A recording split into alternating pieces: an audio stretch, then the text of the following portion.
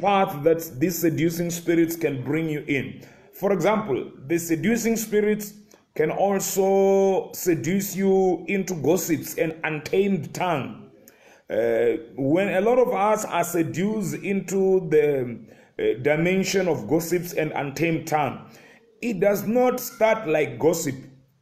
It does not start like, is the element of untamed tongue. It starts as if, we are just talking. We're just having an innocent chat. But bit by bit, you will find yourself drifting into dimensions of gossip and untamed tongue that you never heard. Number 3, you can also be seduced into false doctrine. You can be seduced into error. You can be seduced into teachings of demons. You can find yourself teaching and believing error or destructive heresies that you end up even denying the lordship of Jesus Christ and bring swift destruction on yourself. Number 4, you can be seduced into doctrine of demons or doctrine of devils. Seducing spirits can seduce you into error. They can seduce you into error.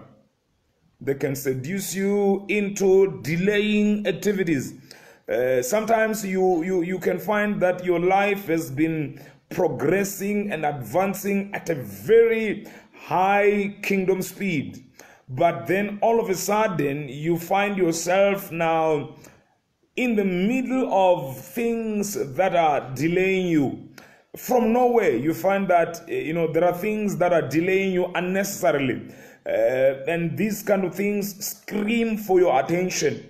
You must know a seducing spirit has visited you. There are people who start their walk with God very well, and it is looking all good, but all of a sudden they find themselves delayed by something they don't understand. They don't understand what delays you, because what delays you might not necessarily be natural or normal. It could be the work of seducing spirits. Number 7, you can be seduced into things that waste time. Seducing spirits, they don't just seduce us into false doctrine or into error only, but sometimes you can be brought into, or you can find yourself battling things that waste your time. If, say, for example, you made a plan that I will be having my time of devotion from 6 o'clock, you could find yourself that by 6 o'clock something just come to waste your time.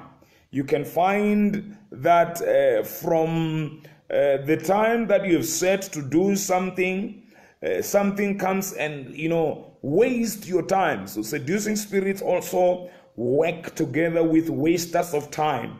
So watch it when your time of devotion is being wasted on something.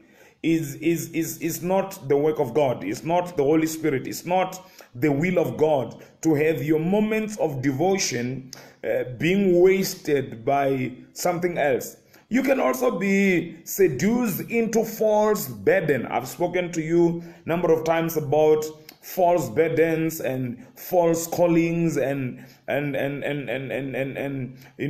the kind of burdens that all of a sudden comes upon us, and it feels like this is God. It feels like this is what God is leading me to do, but only to discover later that a seducing spirit has created a false calling and a false burden, and it causes you to carry that burden as if it's the burden from the Lord. And when you start to carry that burden, in the beginning of it, it feels like this is God. It feels like the Lord is into this. It feels like the Spirit of the Lord has put that in your heart. But guess what happens, my friends? All of a sudden, or along the way, you find yourself left alone in the bush, or left alone in the middle of nowhere, and that passion, that burning, that desire, that fire you heard initially is all gone. So these seducing spirits works like that. They create false kingdom burdens and leave you all alone in the woods. So you find yourself now the calling now that you felt initially has gone dry, and it feels very empty in the inside. The reality starts to strike that actually that was a false burden that you shouldn't have carried. So they create false burden and bring you into it, and mislead you and cause you to walk in the path of inaccuracy. Number 9, seducing spirits can seduce you and mislead you into wars that you are not graced for. You can be led into wars that you are not graced for. You can carry, the elements of spiritual warfare or kingdom activities, that they push you into kingdom activities that you are not graced for. You are not called for, or not necessarily called only, but you also don't have the grace for. You don't have the grace for. So when you don't have grace for something, make sure that you are not going to be led into activities that needs the grace you don't have. Activities that needs the grace you don't have. It's very dangerous to be led into those positions. Don't fight the war you are not graced for. That's why when David, in the book of 1 Samuel chapter 21, David asked or inquire of the Lord a number of times. He inquired of the Lord a number of times with regard to certain wars that he felt he was led to engage. That is in 1 Samuel chapter 23, not 21, sorry. He felt that he is carrying the burden to save the city of Keilah, when the Philistines have raided the city of Keilah and they were looting the threshing floors. And when David wanted to go in there to save these people, he inquired of the Lord, should I go in and rescue these people? And then the Lord answered and gave him a go ahead that you can go in and rescue these people. You can go in and save these people. But what is more dangerous is that when you go into wars that you are not graced for, you'll find yourself carrying burdens that you do not necessarily have the grace to handle them, to carry them, to handle them, to carry them. So ensure that every time you are to go into the kingdom activity, you carry the grace for that activity, because you can carry the burden that has been created by seducing spirits. You can carry the burden that has been created by seducing spirits. Watch what burden are you carrying. Number 10, you can be seduced into the letter only without the spirit. Remember, Paul says that the letter kills, but it is the spirit that gives life. It is the Spirit of God that breathes life into us. It is the Holy Spirit that ensures that the letter that we are reading, meaning the written word, there is life that is generated into that. There is the breath of God generated into the scriptures that we are teaching and reading.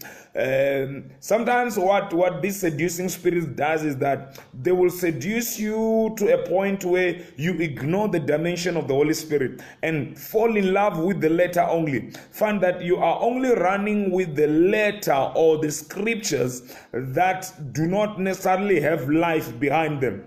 So they wouldn't mind you to have the letter, but they will deny you to embrace the dimensions of the Holy Spirit, because they don't want you to carry both dimensions. So be very careful when you start to neglect the dimensions of the Holy Spirit. Be very careful when you start to neglect the dimensions of the Holy Spirit and only start to pursue the letter only. The letter kills. The letter kills. It is the spirit that gives life. It is the spirit that gives life. So you can be seduced into pursuing scriptures only and take for granted the dimensions of the Holy Spirit. Take for granted the dimension of the Holy Spirit, which is meant to supply life into what you're reading, and find that you are only carrying the letter. That is in the book of 2 Corinthians chapter 3, chapter 3, verse 6. Paul talks about the letter and the spirit. So it is the spirit that gives life. It is the spirit that breathes life into the scriptures that we are reading. So when you find yourself in a position where you are now only pursuing the letter and leaving behind the dimensions of the spirit, you will be, my friend, you will be a victim of seducing of spirits.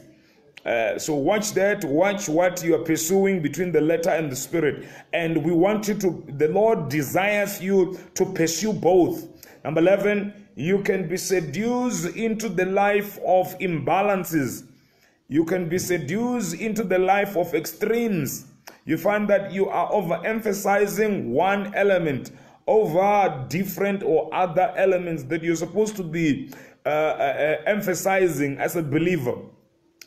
Looking at the book of Exodus chapter 3 and 4, you read of the narrative where Moses encounters God in Mount Horeb. And the Bible is very clear that Moses encountered the bush which was burning, but it was not consumed. And over I've taught you that the bush which was on fire but not necessarily consumed reveals to us the life of balance.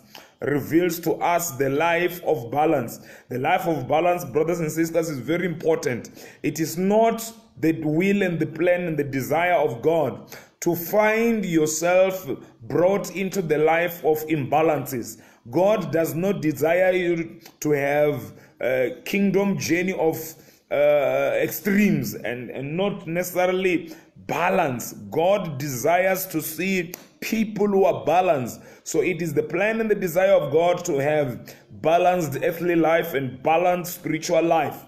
So when you find that you are now becoming a person who is not balanced in these dimensions, you are possibly becoming the victim of seducing spirits. They are seducing you into imbalances.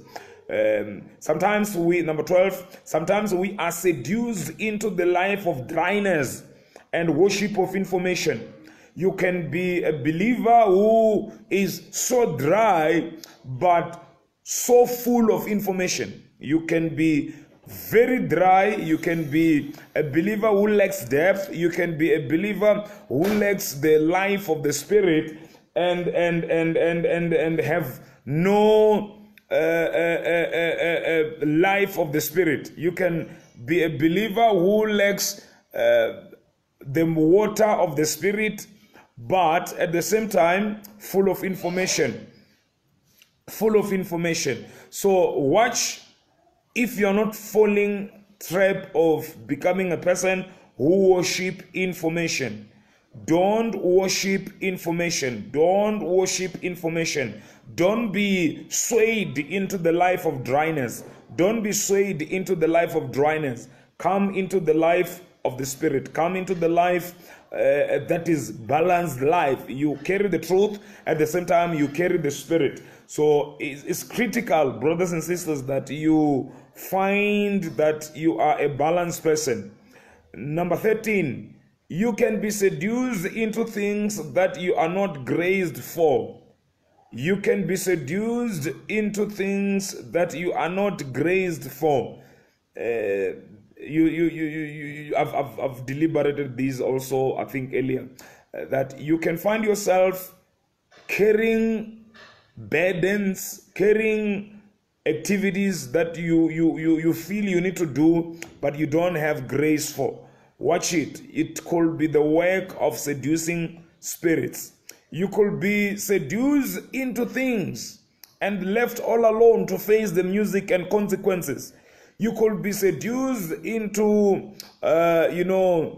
starting wars with people, starting debates, and break relationships that you were not supposed to break, and you could be fueled to go all out and cause all manner of issues with people, and find that you are actually left alone at some stage now to face the music and consequences. There are a number of people who found themselves in jail, who found themselves out in the cold, who found themselves jobless, who found themselves relationshipless, who found themselves in isolation as a work of seducing spirits. They've been seduced to a point of breaking and differing with people,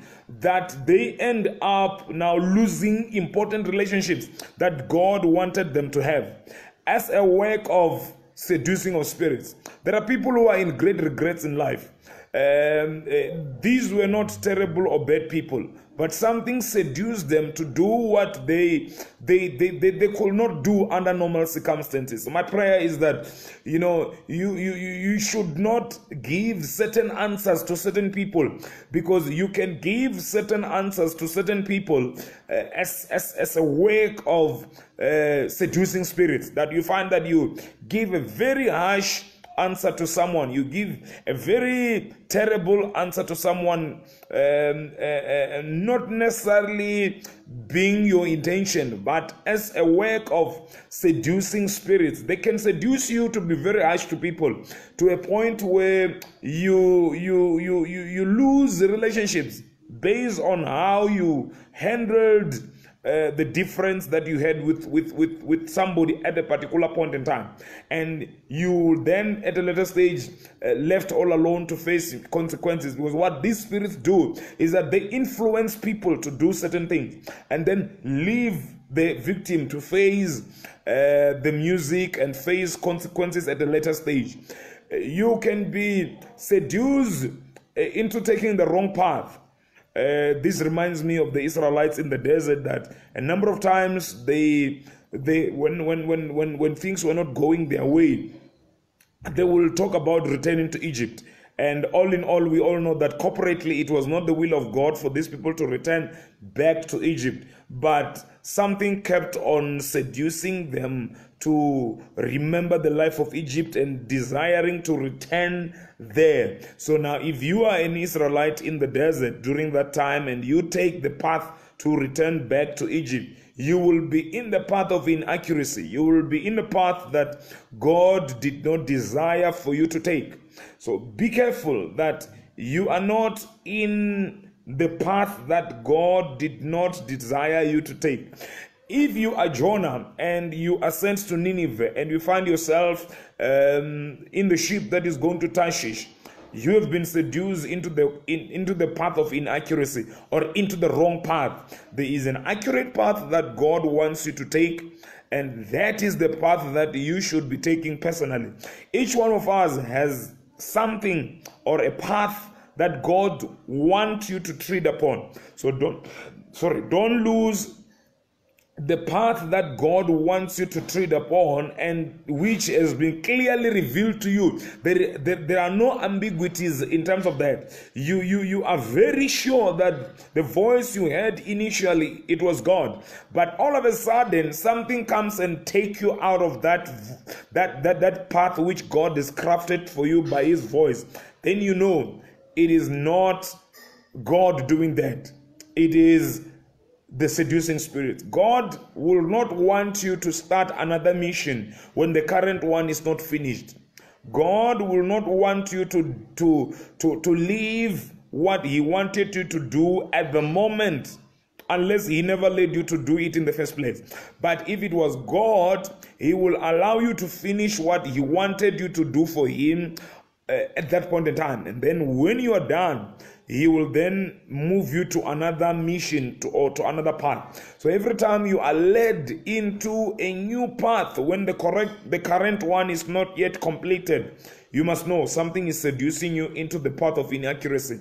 My prayer is that the grip of seducing spirits in us should be dealt with. We should be delivered from the power of seducing spirit, that we are not seduced into the life of untamed tongue. We are not seduced into false burdens. We are not seduced into false relationships.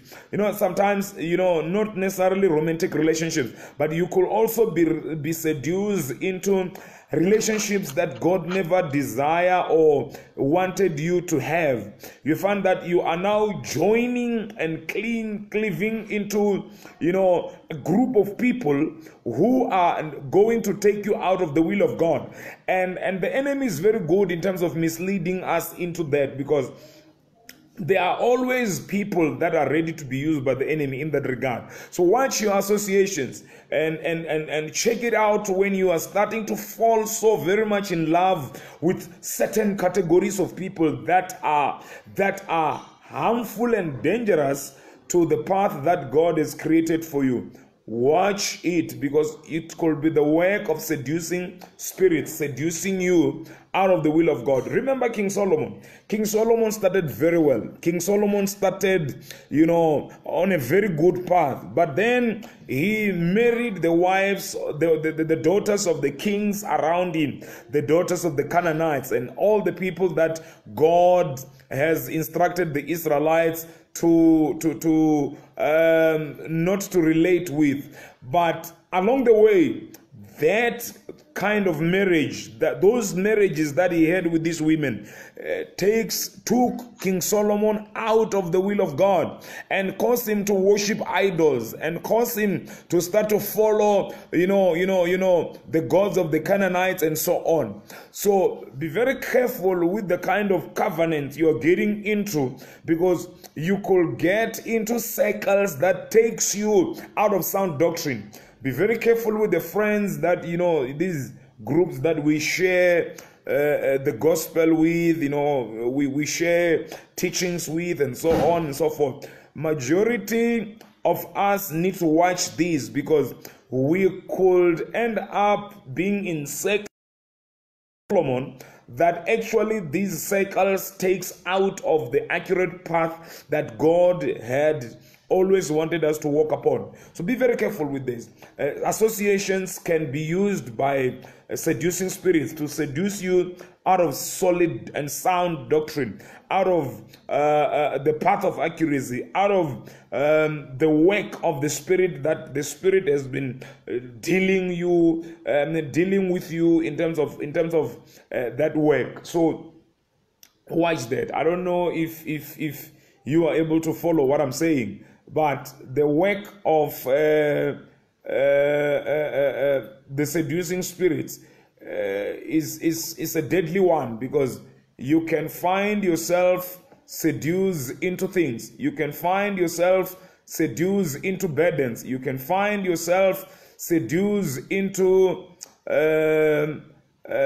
things that you were actually not supposed to be pursuing, in the precious name of Jesus. Are you hearing what I'm saying? All right, so that's the first part of the session that we have today. Let's take a 5 minutes break, and then we just drink water. By 6:45 we will come back and do the second session. Thank you so very much, and the Lord bless you. We're coming back at 6:45, and then we will do the second session.